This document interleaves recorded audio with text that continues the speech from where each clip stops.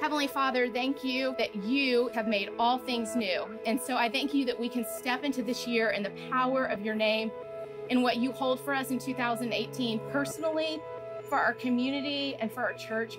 As we walk around and pray over these stations, may we pray with boldness that God would do exceedingly and immeasurably more. We know that you know exactly what's going to happen this year, and so we're going to walk trusting you and believing in you.